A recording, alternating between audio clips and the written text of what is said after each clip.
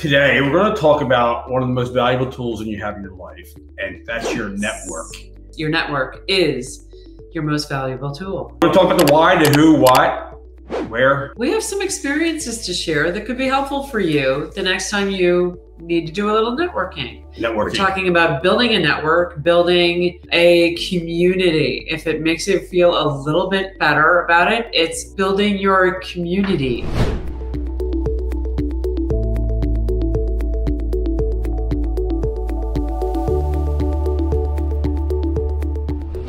Why network? So, your network is your net worth. We already described that. Your network is your net worth. It means the people you surround yourself will determine. So networks allow you to exchange ideas. You guys out there, especially you women, my kid's doing this and I need help. And what do you think? That's your network that you're reaching out to. Absolutely. Where? And who to network with. Where do you go to network? There are actually a lot of places that you can do networking. What's some places we can network? I personally like going to actual networking events. Real world networking events. Right. Somebody advertises business, B2B networking. Let's go. Hardcore networking events, we'll call them. A long day. Industry events, real estate. Because real estate needs all the components of it. You have people who sell, you have people who buy, you have brokers, you have title, you have insurance. Networking events that's specific for real estate, because those folks love to help connect. Part of real estate, most of the brokers that I've met, part of their value is their network. So that when they're selling to somebody, they can say, hey, look, I've got a team of people who do all of the services that you need for your new home. And that's a selling point when you're looking for somebody to... Or the opposite side, when you have a home that's not where it should be, those real estate people will say, hey, I got a guy. I got a guy. That's a big thing in networking. I'm one of those guys that got a guy. I always got a guy. So another place to network, association, clubs, chambers, alumni events. Doing some smaller group networking is a lot easier. So I always suggest folks start with their alma maters. Where'd you go to school? Do they have a networking group? Drexel University, where I went, has a global night of networking, or they have regular networking events. I love to go to them because I love to hear what everybody's up to. I also love to network, so that kind of works for me. But I also recommend it for folks who are nervous about learning to network, because you've got an immediate icebreaker. You already have something in common. You went to the same college. So another place, church, synagogues, religious places. Well, sporting events in multiple ways. You meet the people next to you. If your kids' sporting events, if you're going to, with the kids, the other parents and stuff on a regular basis, you're sitting there in the stands and little Johnny's missed the ball for a 15th time, and let's face it, it's not always exciting to see your kids playing sports, but it's nice. It's great to be there and meet the other parents. That's networking. How to network. We're going to give you some tips here. And again, if you already know how to network, we're probably just reviewing for you some ideas. But for those who really don't like it or think they don't like it, it's not as hard as you think. And we've got some tips for you. So for number one, in how to network, start with a goal and be clear. To be successful at networking, start with a goal. Be clear. Know exactly what you want. So another thing you should do at a networking event, dress properly. Please. I'll even go as far to say is be the best dressed person in the room. All right, this is really important. Okay. Bring a way to leave your contact information. Traditionally, it's been business cards, but as we move forward in this more digital world, business cards are becoming rarer and rarer. And now we use a phone. I actually just want to show you a little trick. I personally am really into LinkedIn. I have a lot of contacts there. I love the platform. And I also love to bring business cards with me. I just find it easier to hand it to somebody, gives them the opportunity to write a little note on the back of it. I like to get business cards, but in the case that you can't, if you have LinkedIn on your phone, this is just LinkedIn regular homepage, brought it up. If you go to the search bar at the top and just tap on it, it then comes up with a little QR code. Show that QR code. And close. Well, you can't. Okay, so at the end of the search bar now is something for me to tap on, and up pops up Put that all the way up to that phone. There you go. QR code. That is, if somebody is to take a picture of that or get the picture of that, I'll take them right to my LinkedIn profile and they can connect with me there. So this is a little tip. A game changer. Highly recommend. Game changer. You can take a snapshot of this, a screenshot of that, and have that handy and ready when you're out and about and meeting people, and that way they can connect with you directly on LinkedIn. All right, here's a really simple and good tip. Smile.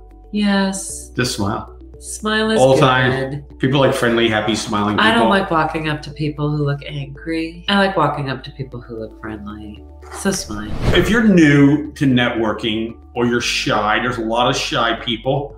Find a buddy. I was gonna say, you know what I do? You're not shy though. No, but I'll find. You're new sometimes. I'll find somebody who is shy, and I'll say, "Do you want me to go around? Let me go around and help introduce you to." First, you say, "Hi, I'm Ashley." Well, that's what I say first. Yes, but at least that way, I now have a new purpose, right? I'm showing this other person how, like I'm helping them connect with the people who are there. They're loving it because then they don't have to do that initial contact, and it's easier for them. So next one. What do we got? Work the crowd. Yes. Don't stay with who you came with all night because you're probably leaving with them and you're probably gonna do something at the networking event. Work the room, work the crowd. Press the flush with as many people as you can. Next, be friendly. It's like smiling. That's nice. Be friendly. Nobody wants to come up to somebody at a networking event who looks like they're having a big problem. Yeah. Right? Like, or angry or grouchy. So if you're more comfortable speaking with people, here's the next tip. Yes. Ask questions. That's a killer. Everybody likes to talk about themselves. Ashley, as a favor, what can I do for you? What's your goal? What's your goal? What's your big goal? Like, what are you trying to make happen in your life and your business? I ask that question a lot because it helps me understand what they really want to make happen, not just I have a position I'm trying to fill. Okay, but what are you trying to make happen for your business? Because I may have bigger ideas or other people that I can connect with them with on a higher level. Another thing, act professional all the time. Yes. Don't drink too much at the cocktail hour. Understanding of acting professionally, obviously you want to be friendly, but you also want to make sure that you're watching your reputation. Because if you start developing a reputation for being the person who does not act professionally at networking events, you're not doing yourself any favors. And you're making yourself look bad, you're making your employer look bad. Or your company look bad if you were the employer. Yeah. This is a total power move, and Ashley and I've gotten really good at it. Meet the speaker. If there's someone who's speaking, we can't help ourselves. Go up and introduce yourself after the event. Another thing, respect the other person and what they say. If you don't, hey, I don't have time, especially if you're a pushy salesman. I don't have time. Respect that other person and their time. And I believe that was a total respect mood. Because later you will follow up. There's so many ways to follow up. I love follow up. The money is in the follow up. It's absolutely in the follow up. But the first thing is that you can bring back that conversation. Hey, and this is a direct message in LinkedIn. This is a written note. It's a game changer. If you've got their address, just freaking I don't do it. My handwriting is terrible. Ashley does it all the time. I do it frequently, but if I'm in a hurry, I'll DM on LinkedIn and just say I had it. It was a pleasure meeting you. If you have their cell phone, then text them. Hey, I just sent you an email. Great to meet you last night. That's a pro move. A lovely touch. And don't abuse it. Yes. Don't keep sending them tons of texts, but definitely reach out to them and just say, hey, it was great to meet you. And, I look forward to catching up with you later.